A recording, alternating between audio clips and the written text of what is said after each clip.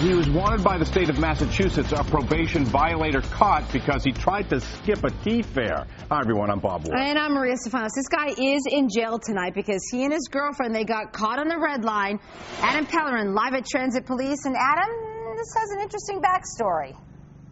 Maria, Bob, two versions of this story. One from Transit Police, who made the arrest, the other from the suspect's family. Doesn't matter how you look at it, though. At the end of the day, the latest probation violator is behind bars. We've been very successful in finding people who have warrants who also are evading the fare. And that success continued this morning. Plainclothes officers catch a guy and his girlfriend allegedly trying to hitch a free ride on the red line. That man wanted for violating his probation. Our officers observed a male go through the fare gates, followed by a female who was piggybacking behind him without paying the fare. 23-year-old Samuel Nelson was arrested at Andrews Station this morning. The Dorchester man was convicted of charges related to a previous home invasion where knives were drawn and money was stolen. Nelson was one of 9 men on a Massachusetts most wanted list for probation violations. But cops say when they nabbed he and his girlfriend for fare evasion, they didn't know who he was until she spoke up. The female had a spontaneous utterance saying, "Oh no, oh my God, please don't take him, he's wanted." What girlfriend would say, "Please don't take him, he's wanted"?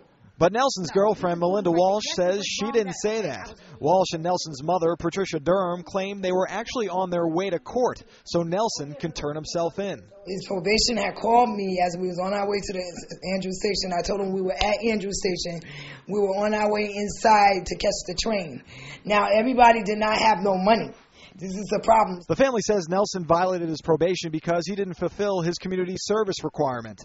And while they admit to skipping out on the fare, they claim their intentions were good. Yes, it was wrong that, I was following behind him. We was just trying to do the right thing.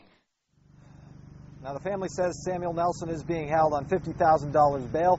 He'll be back in court next month. Bob? Well, Adam, the T police, as you say, they usually find that people who skip out on their fare, they have something to hide.